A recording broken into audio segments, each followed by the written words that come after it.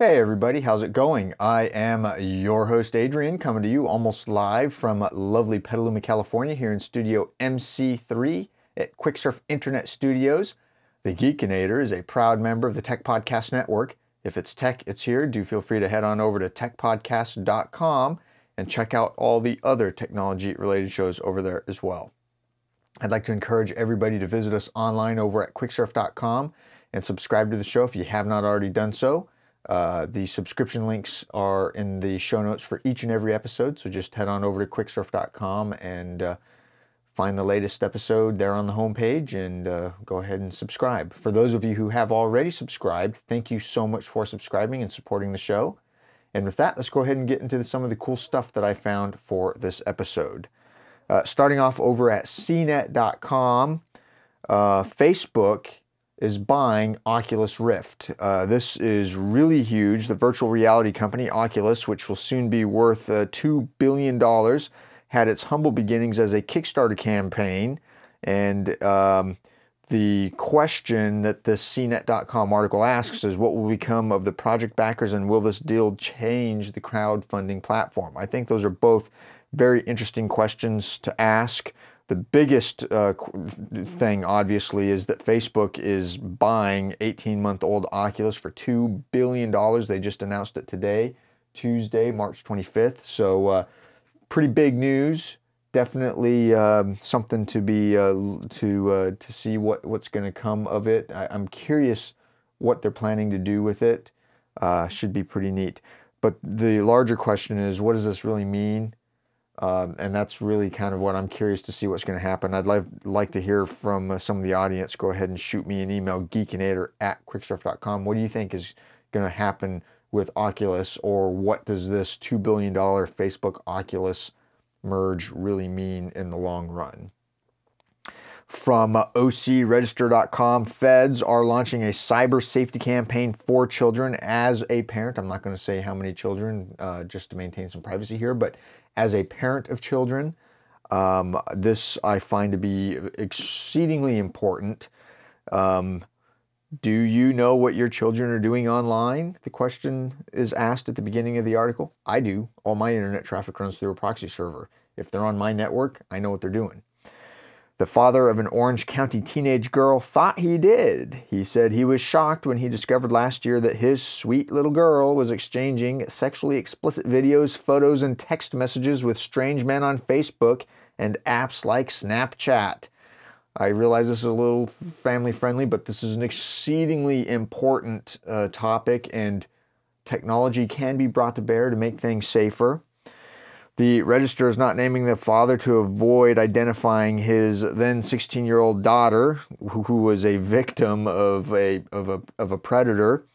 When he and the girl's stepmother discovered the images on her smartphone, they immediately called authorities, and a 27-year-old man was arrested to help curb the escalating number of children falling prey to predators online.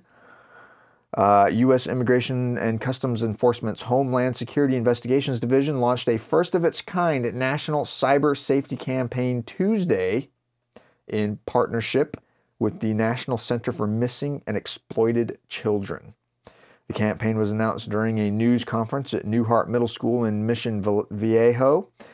Every week, the National Center receives 1,500 reports of dissemination of child pornography and other forms of online exploitation of children, said Michelle Collins, the center's vice president. So every year they receive more and more of these reports. They are starting a campaign to try to cut down on what's, going on with this sort of thing. I applaud the effort. Like I said, as a parent myself, I try not to be one of those helicopter parents, but at the same time, you can never be too careful, particularly when your children are online. So, got to make it safe. Got to make it safe. And please train your children about safe practices on the internet. That is the single most important thing you can do. Is an educated child is much less likely to fall prey to that sort of thing.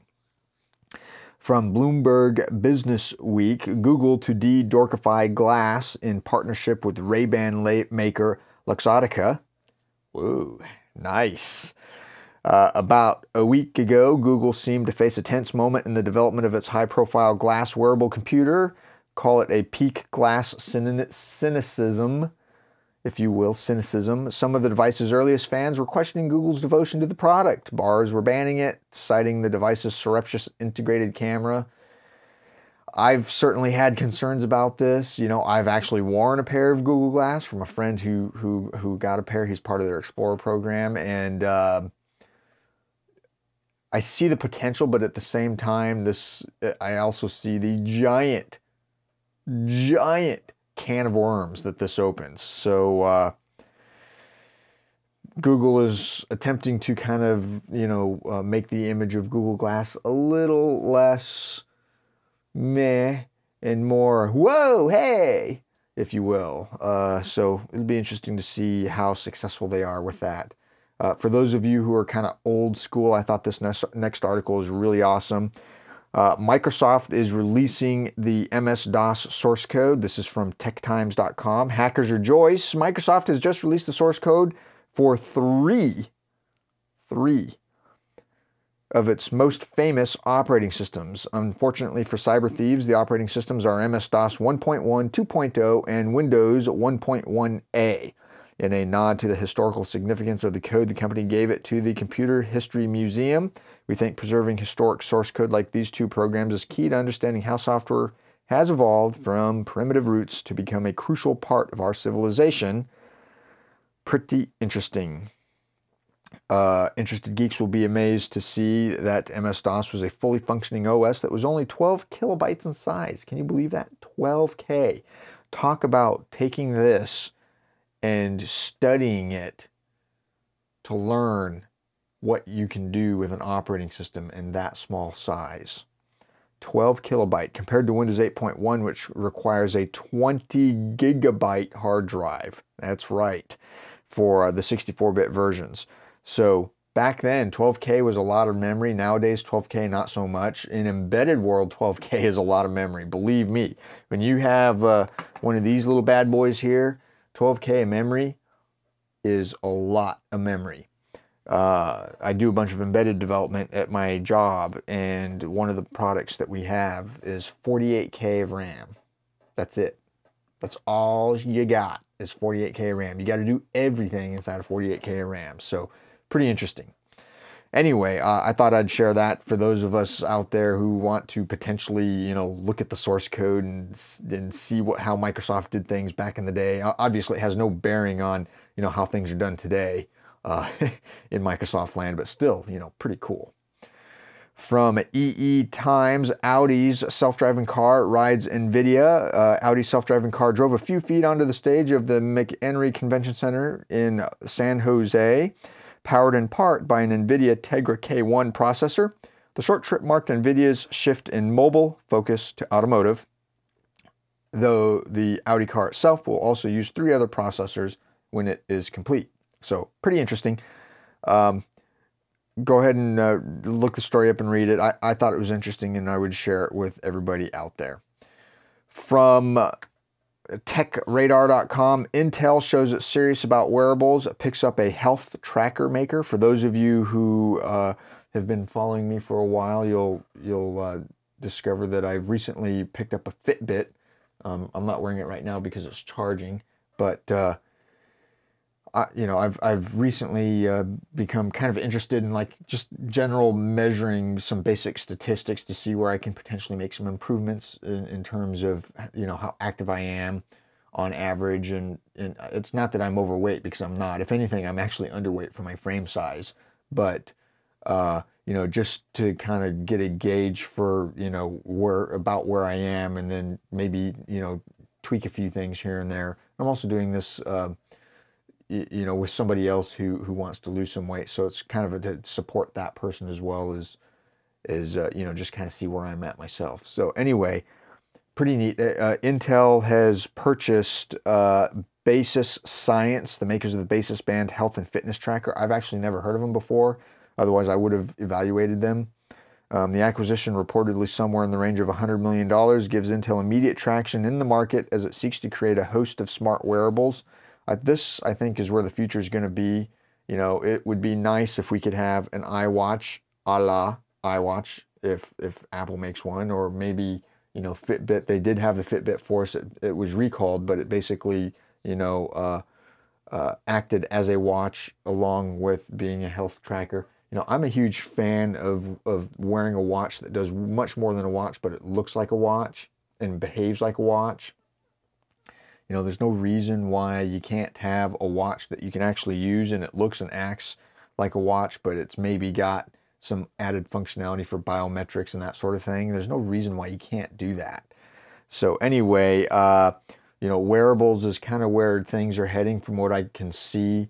You know, Google is a little bit ahead of the curve with Google Glass. I totally see something where there's something you can wear on your wrist, or, you know, a necklace or something of that nature, that can be worn as jewelry, and also it's you know, monitors, you know, how many steps you take in a day and that sort of thing. So anyway, pretty interesting. Definitely check the story out. You know, like I said, I think wearables is kind of where it's going to go. You know, the phone, you know, as nice as it is, the mobile phone has kind of reached a form factor where, you know, Apple has largely gotten the phone to a point where there's nothing else they can really remove from it as far as a form factor goes.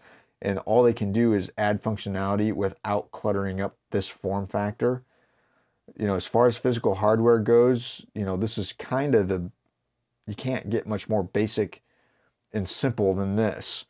So, you know, there's not a lot more innovation they can do except for software and adding sensors and that sort of thing.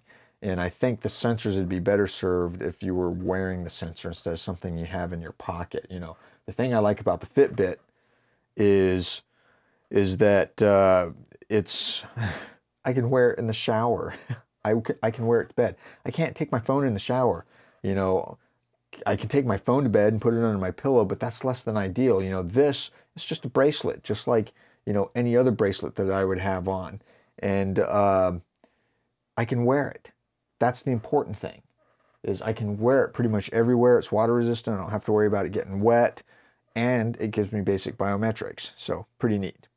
From Time.com, with remote play, NVIDIA Shield's killer PC game streaming hits the road. PC gamers will soon be able to play from anywhere if the connection is fast enough.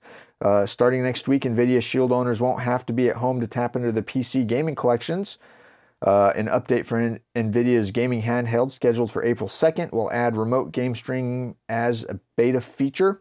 So if you have a good enough NVIDIA graphics card and download speeds of at least 5 megabits per second, which is kind of a healthy internet connection, you can stream your PC's entire game library to Shield over the internet. So that's pretty cool. I can totally see something like that.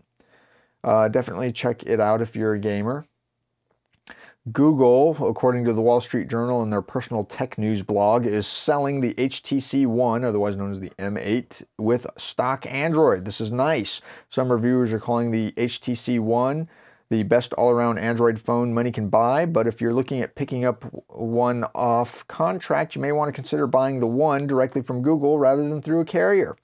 On Tuesday, as HTC introduced the phone, the One popped up in Google Play at an unsubsidized price of $699. Yikes, which is about the same price you'd pay if you bought the phone outright from AT&T, Sprint, T-Mobile, or Verizon. The difference is the phone is unlocked and you can pretty much do whatever you want.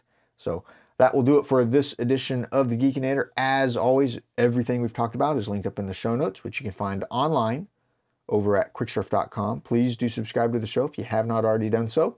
And for those of you who have, thank you so much. And I will see all of you on the next episode. I'll see you then. Bye.